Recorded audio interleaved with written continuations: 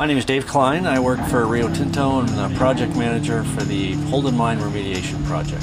What is the Holden Mine Remediation Project? The Holden Mine Remediation Project is a cleanup project of an abandoned mine that was operated from about 1937 to about 1958 by the House Sound Mining Company.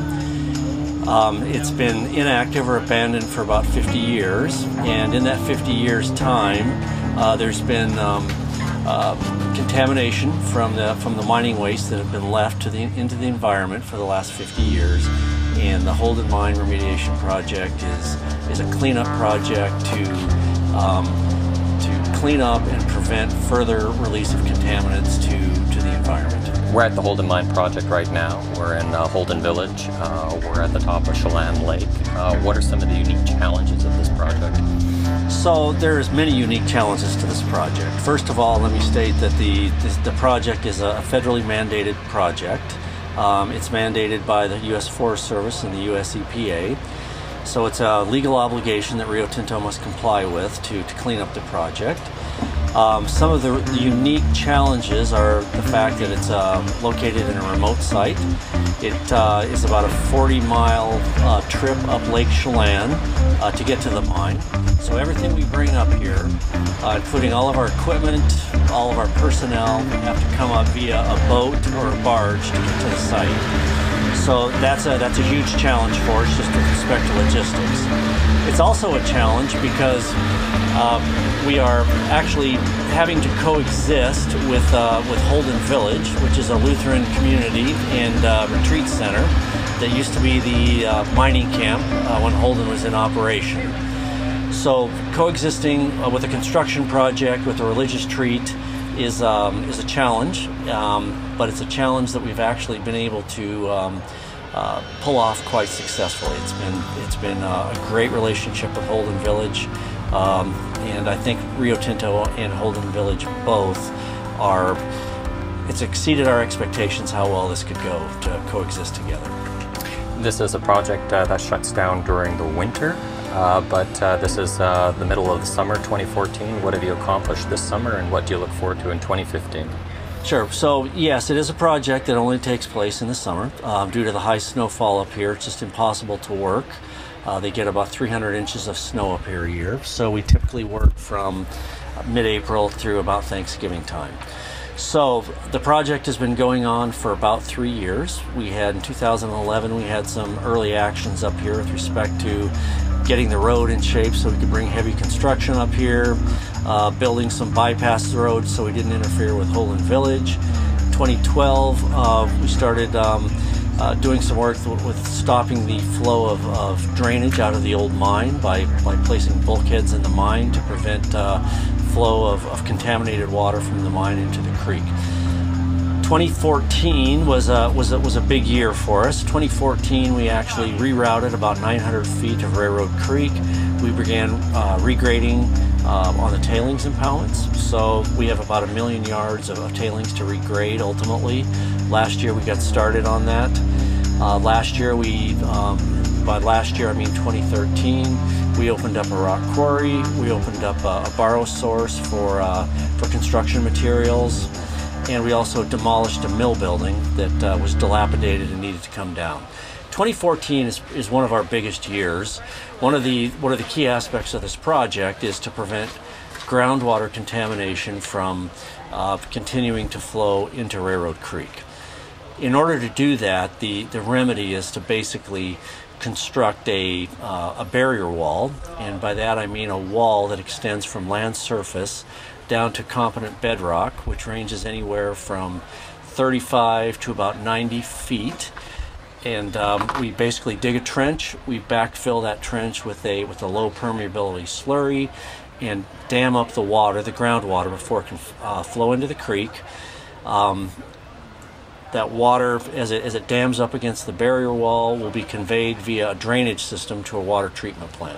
So the big items we want to do in 2014 are complete the barrier wall, complete the collection system that's associated with the barrier wall, as well as do probably about 95% of the regradings on the tailings.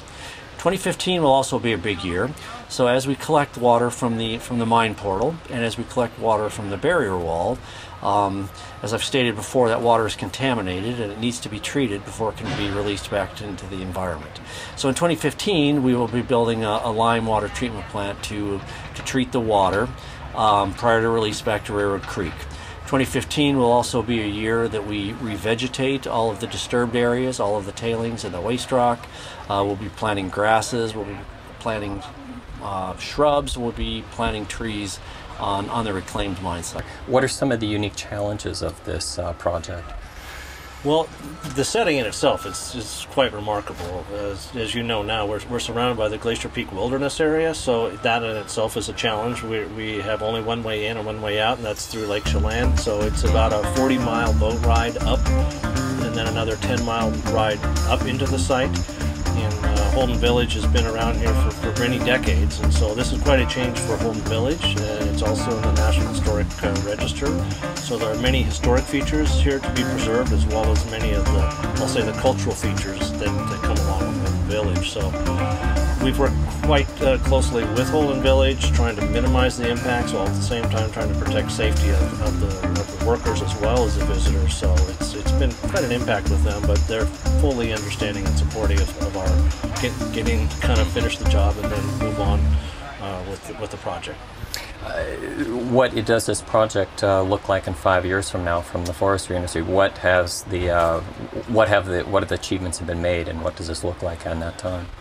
Well, the achievements are phenomenal. I mean, to the point right now, I mean, it took them a couple, 3 years to finally get the infrastructure together to get them to the point where they could actually do the major movement of the masses of the tailings that they're doing right now. There are almost 500,000 cubic yards of tailings that have been regraded to stabilize the tailings. We've got a barrier wall program that's installing a concrete wall, essentially almost 5,000 feet long, about 90 feet deep, and its deepest, shallowest is about 40 feet deep. So they're well on their way to accomplishing what the Record of Decision called for, but the infrastructure work and all of the miscellaneous, not even miscellaneous, necessary infrastructure requirements to bridges, culverts, barge ramps, on and on and on. There was a tremendous amount of work required just to get the facilities going up here now. History of Holden Village started in the late 50s. The Holden mine site closed in 1957. The mine did, and they literally pulled out, but left everything. The town, the structures, everything was left. They tried to find somebody purchased it for development, for something, a retreat or a resort or something like that. They tried for a few years, and a person affiliated with the Lutheran Church started writing letters. He saw an advertisement, I think, in Alaska that asked about, or that had a real estate ad, and he responded to that and asked if it could be donated to the church. And he did that 3 times. The first 2 times he was denied. They said, this is the asking price. And the 3rd time, I think it was in 1960, they said, they sent him a telegram and said, give us a call. We've got a deal for you. Ended up, I think it was $1, and it was given formally to Lutheran Bible Institute, which is a small college in Seattle. And they didn't really know that it was given to them, and so they were surprised, but they were able to, through a number of people, form a nonprofit and really put a good legal structure behind the place.